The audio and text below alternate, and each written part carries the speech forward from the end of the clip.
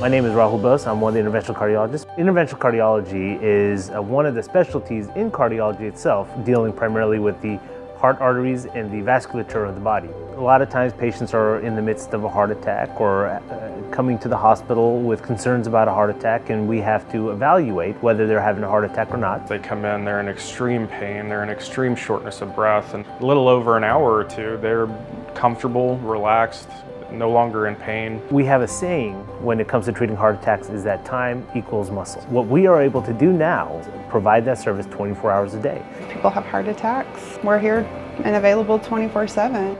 I had a quadruple bypass at CHRISTUS Santa Rosa, New Braunfels about 3.5 months ago.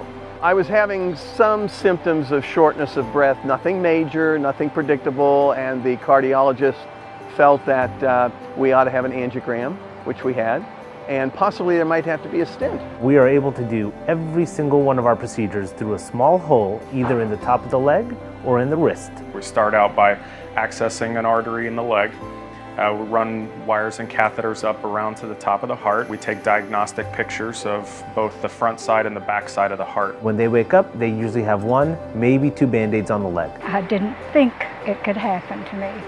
And I found myself going through the stress test, etc. And first thing I knew, I was in the hospital with a catheter process. CHRISTUS Santa Rosa offers a comprehensive cardiac rehab program. That means that we do all 4 phases of cardiac rehab, and we're a nationally certified cardiac rehab center. Patients that undergoing open heart surgery, a heart attack, or stents from our hospital will typically start outpatient cardiac rehab within 2 weeks.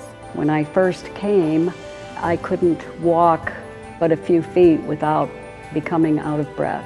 I drive a sports car that sits very low to the ground. When it was time to be able to go back to driving again, I suggested, well, maybe I need to get a rent-a-car for a few weeks until I'm able to get into that low position. Everyone at rehab said, no, that's not the way we're going to go. We're going to teach you how to get in and out of the car. Many people are a little concerned with their first rehab visit, not knowing what they're going to do or what's going to be expected of them. But one thing that we really try to communicate is that we meet the patient right where they are. I was having quite a lot of difficulty and not feeling well for several months. The cardiovascular unit there at the hospital is absolutely top drawer, in my opinion. It didn't matter who walked into that room. They knew what they were doing, and they did it with efficiency, and it was taken care of. They made it not painful and not scary by their attitude. My favorite thing about cardiac rehab is just really being able to walk alongside a patient and their family, go through a very scary situation and come out of it even better and in better shape than they were before. That's the whole purpose of cardiovascular rehabilitation, is to restore quality of life even at a higher level than it was before you had the surgery. And I can say that that is exactly what's happened. There's less than 100 certified centers in Texas, and we're blessed to have one of them here in New Braunfels. For a town as small as this is, in reality, we do a lot of great work here.